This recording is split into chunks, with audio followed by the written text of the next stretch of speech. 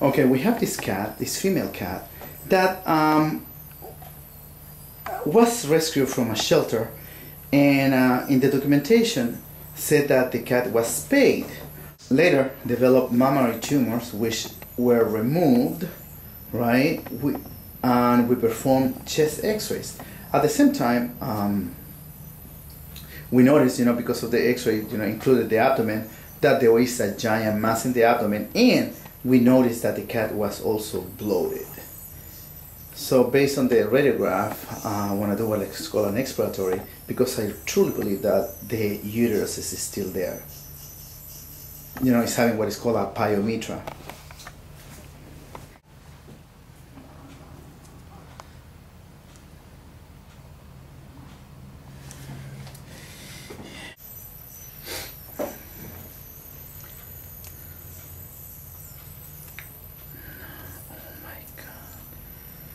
Oh my God, it is a uterus. Look at the size of this uterus in this cat.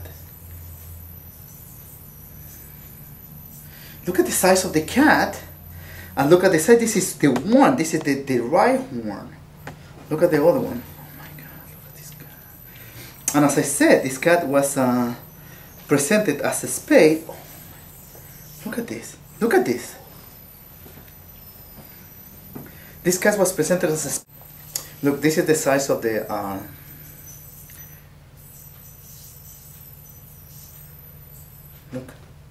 Look at the... Oh my God. This obviously explained the presentation of the mammary tumors and why the kitty was doing poorly. Ready to remove the uterus.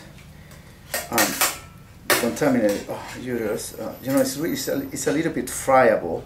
And it's really heavy, so it's giving me a really hard time to remove it. So, okay, but this is it. Look how large this is.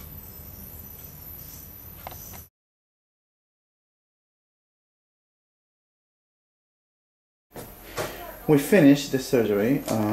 You can see that the abdomen of the cat is completely flat. The recovery should be uneventful. However, we're sending a biopsy out for the mammary masses. So let's see what happened there.